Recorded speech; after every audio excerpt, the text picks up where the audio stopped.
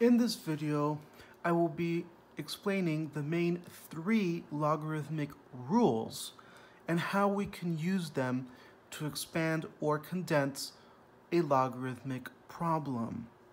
So there are technically 4 main logarithmic rules, but the 4th one we will reserve for a future video.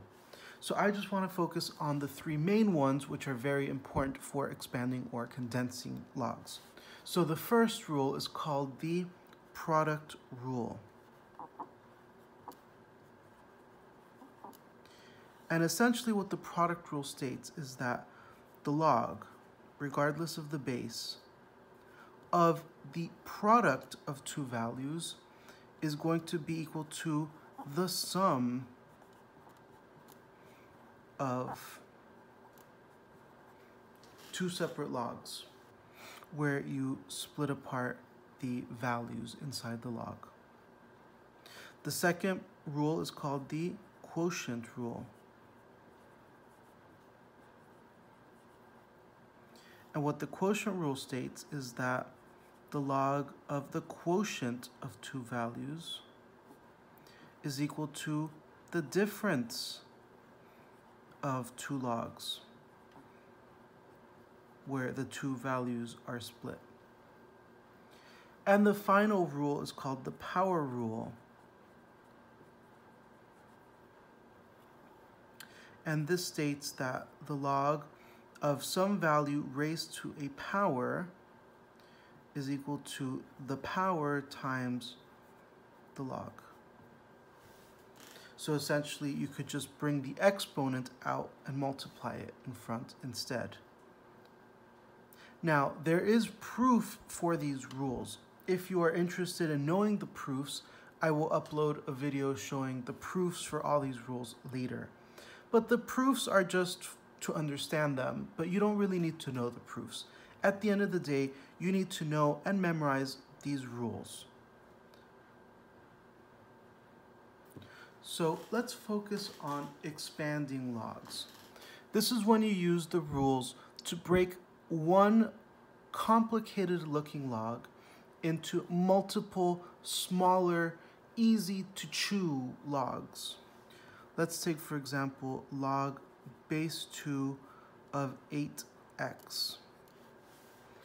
So you're being asked to expand this log. Now when you take a look at this, you see log base 2 of 8 and you may think, oh, that's solvable. I know log base 2 of 8 is 3 because 2 cubed is 8. But the problem is this x is attached to the 8. So we can use these properties to break this apart. Now I notice that this is a product of 2 values inside the logarithm.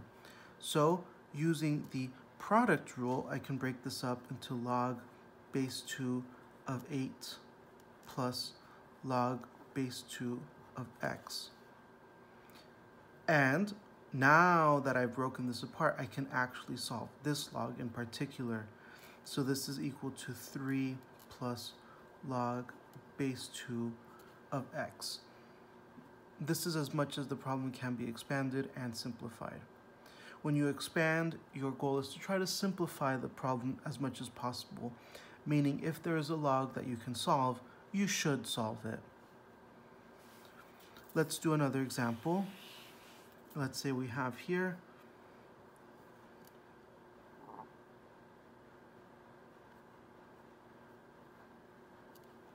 so here I am saying common log of z divided by 100. If you remember, the common log is base 10, and you don't need to write the base 10. So here I see, well, I know common log of 100 is 2 because 10 squared is 100. However, the problem is inside the log, this is a little bit more complicated. The z is attached, but I see I'm getting the log of a quotient of 2 values. So I can use the quotient rule to break this down. And I can say that this is log z minus log 100. And now I see I can actually simplify this because log 100 as we said before, is 2. And there you have it. This problem has been completely expanded and simplified. Notice here we expanded it, but when you expand something, always remember to simplify it. So if you see a log that you actually can solve, you should go ahead and solve it. Let's take another example.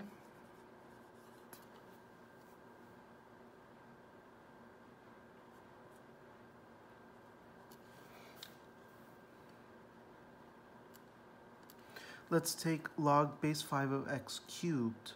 Notice here, I have this power of 3 up here. So what I can do is I can bring the 3 out using the power rule, and this is log base 5 of x. So notice here, we were able to bring the 3 exponent out using the power rule. Basically, expanding just means you're breaking a logarithm as much as possible and taking everything out of it as much as you can. Let's do a problem here that combines all 3 rules. Let's take here the natural log. Remember, this means log base e of x squared times y cubed divided by z to the 5th. Now, may seem a little intimidating, but once again, let's try to break this down. So first thing right off the bat I notice here is I have a quotient. So I can break this down using the quotient rule. This is ln of x squared times y cubed minus ln of z to the 5th. And there we go. Now I have broken this down. Now that we've broken this down, I see, oh, I can break this down even further. I notice a product in here. So I can break this logarithm up into 2 as well, using the product rule.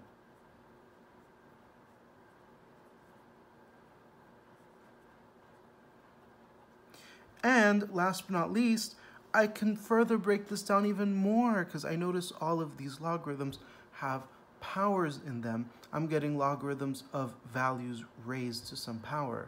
So I can bring the powers out from each of these 3. So finally, I am left with this.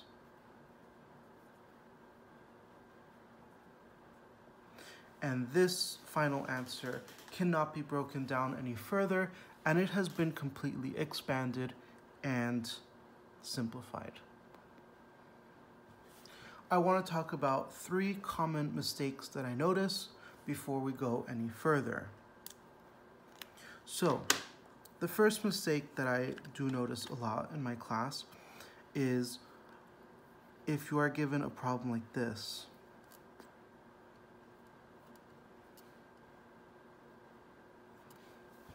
The mistake I see people make is that this is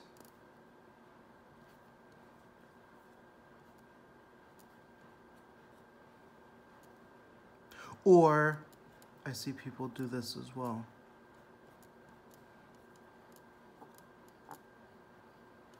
And both of these are incorrect. This is meant to be a trick question to stump you up because there is no rule. There is no sum or difference rule. So this here actually is the most simplified this can ever be. This cannot be broken down. Remember, you are not multiplying by a logarithm, so you cannot distribute the logarithm, okay? And this is not the subtraction of 2 separate logs, so you can't do this rule either. So when you run into a problem like this, this cannot be broken down any further, so do not attempt it. Again, there is no such thing as a sum or difference rule, only a product or a sum rule. So do not make that mistake and be very careful with that.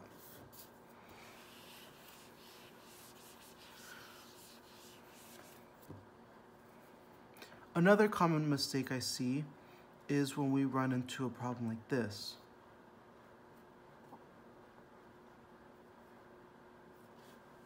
So normally, the first step everyone understands. We see a quotient here, so we break this down.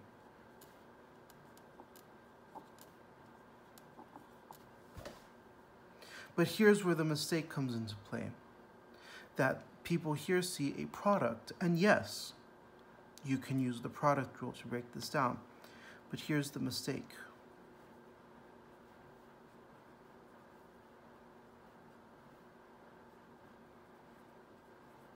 This is actually a very critical mistake that can lead to a very wrong answer. Because the mistake here is that they forgot to put the parentheses or brackets, whatever you want to use. Because yes, this does represent the sum of two logs. However, you have to subtract this sum. So if you wanted to remove the parentheses, you would have to distribute the negative.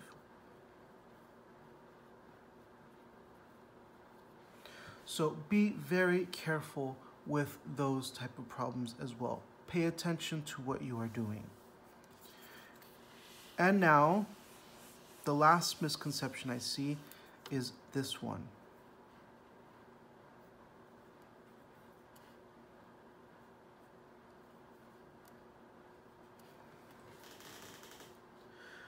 So the mistake that I see happen many times is that people bring the 2 out of this log and say that this is log xy.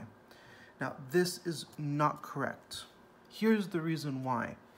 Because this 2, this exponent 2, is only being applied to the y, not to the x.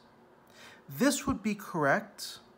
This would be correct if we were doing log of xy squared, because both the x and the y are being squared. Therefore, you could treat the xy as one value that's being squared, and then you could bring the power out to be that. But this here, only the y is being squared, so you cannot apply the power rule yet. In order to use the power rule, you have to separate these two first. So the correct way is to say that this is log x plus log y squared. First, you use the product rule to break this product apart. And now that we have this power, this value and power isolated, you can now use the power rule. And this is the correct answer to this. So once again, pay attention and be very careful with what you're doing. Pause this video and take some time to expand and simplify these logs as much as possible. So pause this video and I will show the answers in 5 seconds. Here are the answers to these 5 problems. So let's focus on condensing logarithmic problems now. So I rewrote down the rules, the basic logarithmic rules. What most people fail to remember is that an equal sign can be read the same way from left to right as with right to left. So in these problems here, working from left to right, we were expanding the logarithm because we were breaking the logarithm into two new logs, or bringing things out of the logarithm, like with the power rule.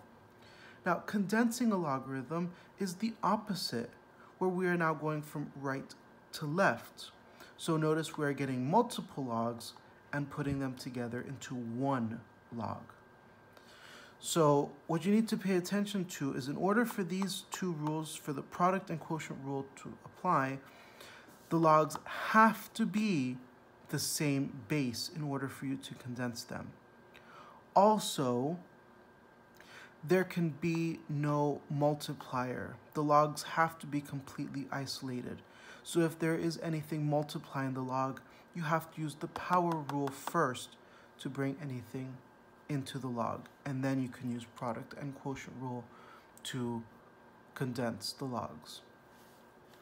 Let's take, for example, this logarithmic problem. Here we have the sum of two logs. Now, they share the same exact base, so we can use basically the reverse product rule. So this would be the same thing as saying log base 5 of x times y. You see, if you know the product rule, if you now go backwards, you are technically expanding the log.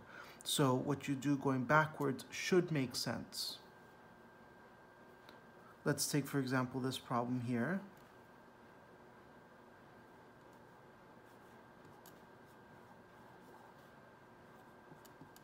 Log y minus log z.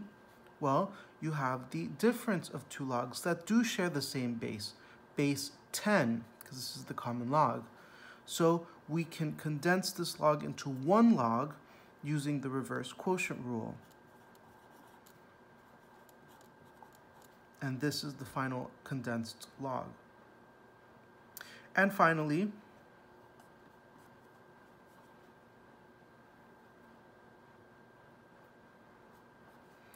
this here, because we have that number multiplying the log, you can bring the 7 up to be a power using the reverse power rule. So log base 8 of x raised to the 7. And this is the condensed version. So again, we're just doing the reverse of expanding. You're bringing everything back into the log and creating one simple log instead.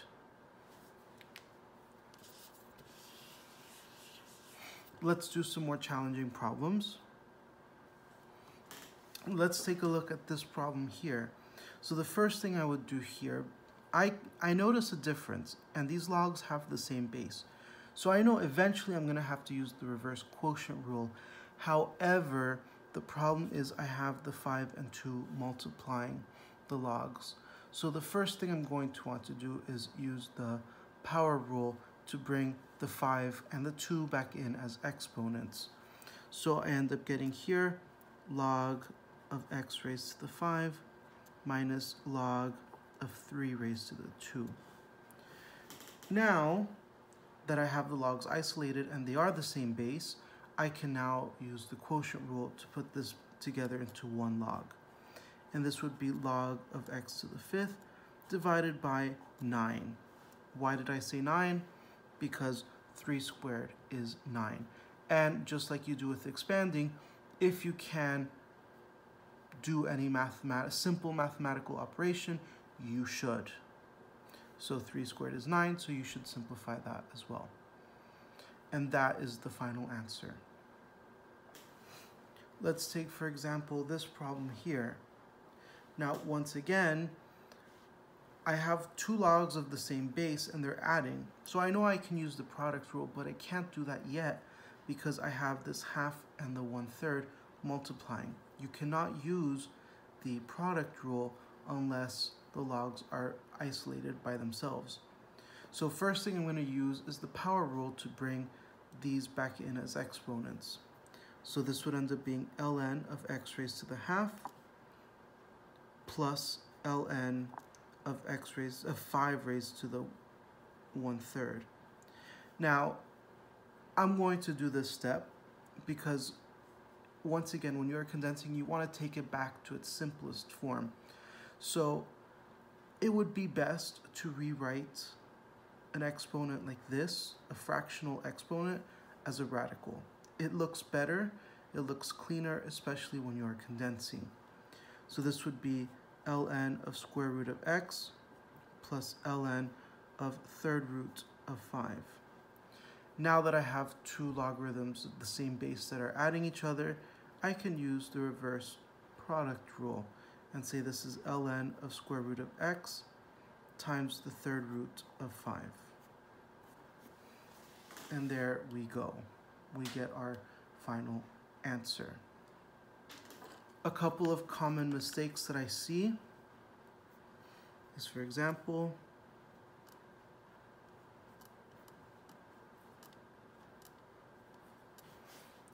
here I have log base 2 of x times log base 2 of y. This here is not equal to log base 2 of xy, because that would then be implying that this is log base 2 of x plus log base 2 of y, which is not equal to this product. So be very careful with this. This is not correct. This actually is as simplified as this can get. We cannot combine these. So the other common mistake I see is this problem here, where they say that this is log base 2 of 35. Now, why is this wrong? This is not correct. This is wrong because these logs are not of the same base. Therefore, they cannot be combined together. Therefore, this here is as simplified as the problem can get. There's nothing else you can do to condense this because they are not of the same base. You can only condense the logs and use the product or quotient rule if they are the same base. Pause this video and take a few minutes to see if you can figure out these condensing problems. So condense these and simplify as much as possible. So pause this video, and when you press play, the answers will be up in 5 seconds.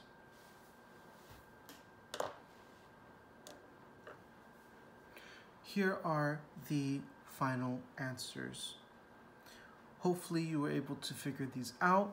If not, go back, rewatch the video, and see if you could figure out where you went wrong. So good luck, and see you in the next video.